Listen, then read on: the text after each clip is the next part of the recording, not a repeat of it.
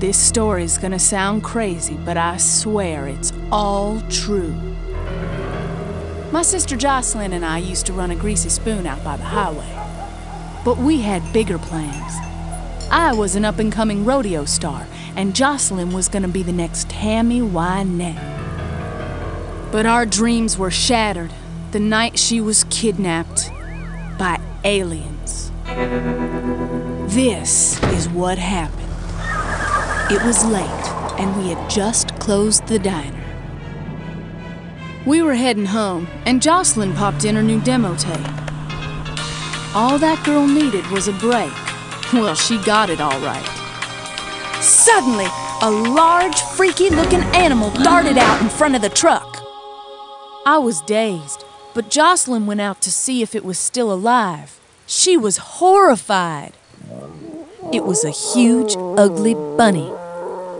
I was crazy scared. But before I knew it, an eerie green light sucked Jocelyn and that dead bunny up into the belly of an alien spacecraft.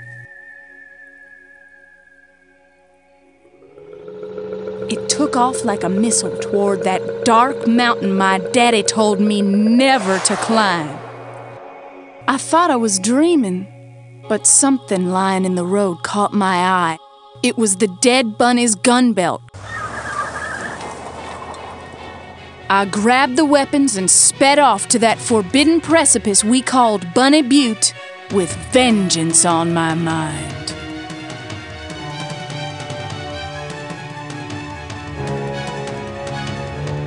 But the space bunnies, they were waiting for me.